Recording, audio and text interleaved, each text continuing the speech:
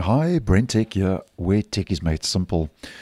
So WSA, Windows Subsystem for Android, in conjunction with the Amazon App Store, allows you to be able to run Android apps on Windows 11, as many of you will know.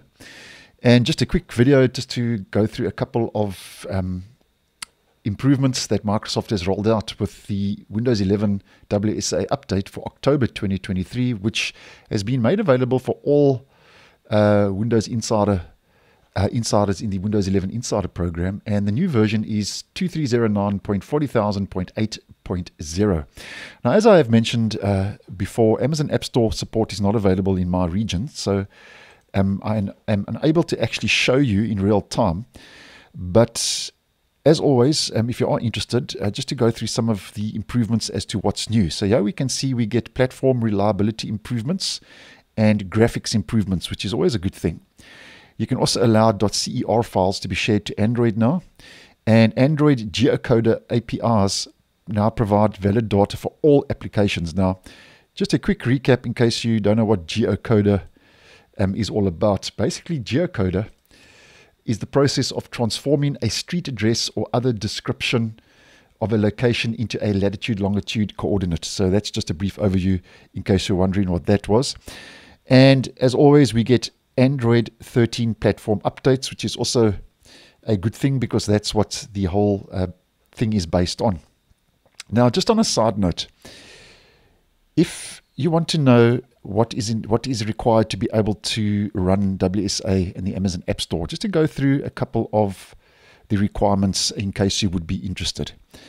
Now, first of all, countries and regions that support Amazon App Store on Windows. This is the countries and regions that support the Amazon App Store, which you need to be able to run Android apps on Windows 11.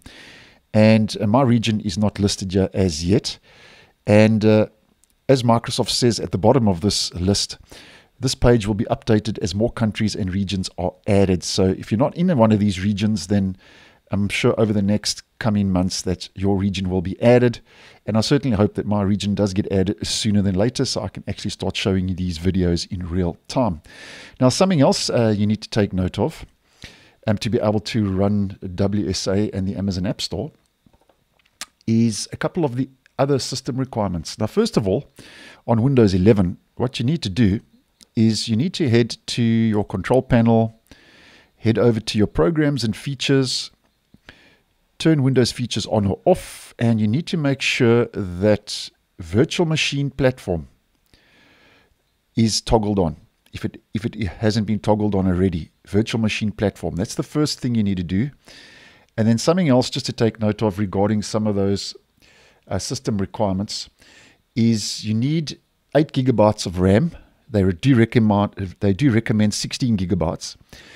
You need to be running an Intel Core i3 8th Gen or an AMD Ryzen 3000 or a Qualcomm Snapdragon 8C or better. And obviously you need a solid state drive, an SSD. So that's just some of the requirements that are needed in case you do find yourself in a region that does support WSA. And those are some of the requirements you will need to be able to run the WSA with the Amazon App Store support to be able to run Android apps on your system. So thanks for watching, and I'll see you in the next one.